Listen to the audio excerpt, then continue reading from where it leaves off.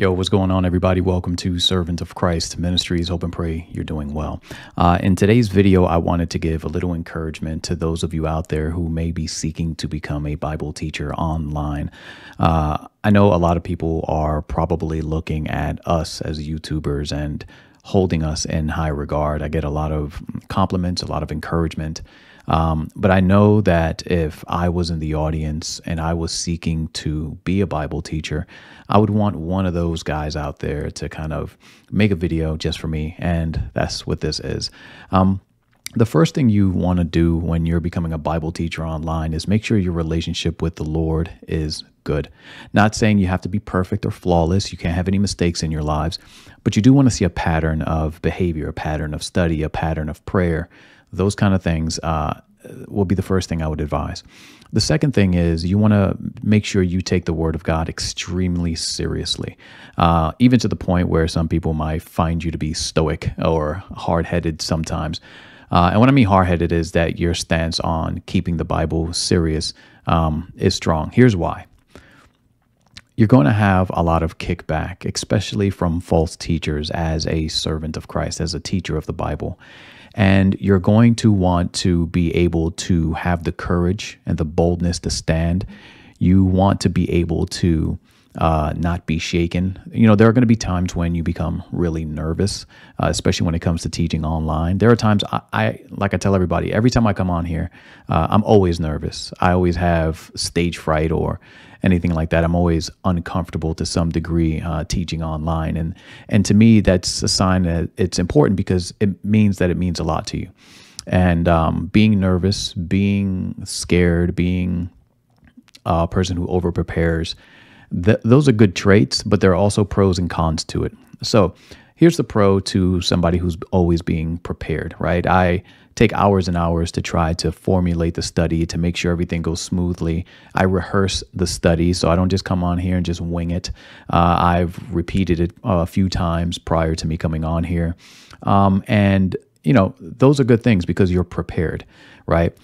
The downfall to that, though, if you are over-prepared and that's the only thing you're using, is you don't leave room for the Holy Spirit to guide you. Sometimes you can be so over-prepared that you don't listen to the Holy Spirit because it's not according to the script that you set out.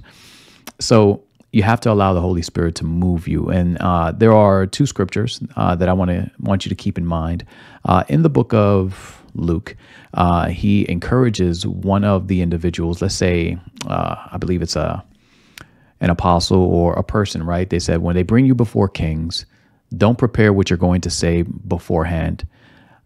In that moment, the Holy Spirit will give you what to say. So that doesn't mean that you go on teaching unprepared. You're just like, I'm just going to walk up there and just wing it and let the Holy Spirit guide me. That's disrespectful to the Word of God. In other words, you should find a balance between the two. All right. First, you should prepare, pray, study. All those things are going to help you in the long run. Also, allow the Holy Spirit to change direction if need be. Sometimes you can prepare an entire lesson and that lesson can go completely off the kilter and you start going in another direction. Let the Holy Spirit guide you. There are many times where I've prepared lessons, Bible studies, and right when I sit down and based on the conversation or the people I'm talking with, it changes. And that's a lot of what happens in apologetics, right? So if you're, like, for example, let's just say I'm going to have a conversation with a cult member.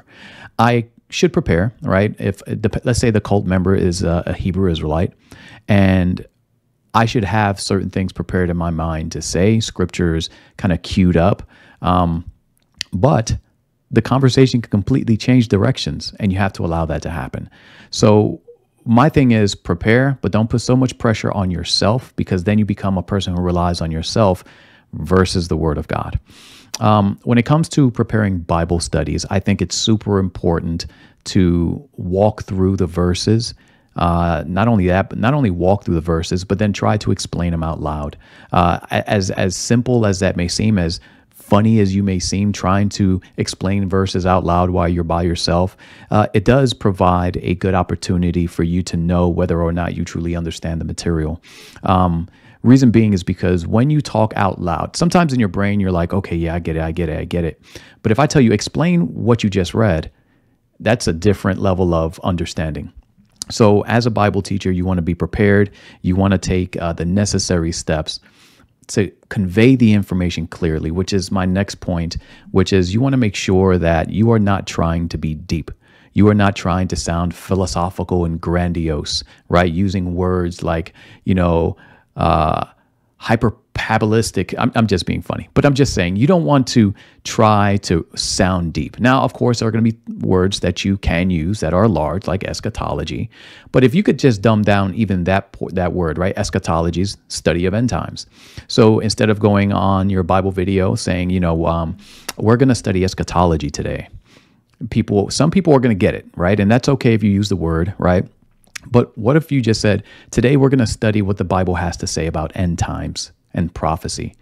People get that. People understand that. You want to connect with individuals, not try to be over them and to flex your vocabulary. This does not mean you can't use big words. All I'm saying is know your audience, right? If you're in a room filled with individuals who have degrees and stuff like that, okay, all right, maybe you could use eschatology and use those words. But if you're in an audience, specifically on YouTube, and you're trying to just convey the information clearly, make it simple. Don't try to sound deep. And you can see a lot of pastors out there, false teachers, false pastors out there, they try to sound deep and they end up making a lot of noise with no kind of foundation set, right? And this is what false teachers want to do. They want to sound better than the people they're talking to. They want to seem smarter than the individuals they're having a conversation with or teaching, because they want people to look up to them. They want people to see them as these, larger than life teachers. So they try to sound deep, but they end up just talking over the people. And people sometimes, they just get caught up in, trying to they get caught up in the stardom. It's kind of like maybe you have a superstar, right? You have one of those popular artists out there and they seem larger than life, right? Because that's attractive. That's attractive to see something better than you to some degree.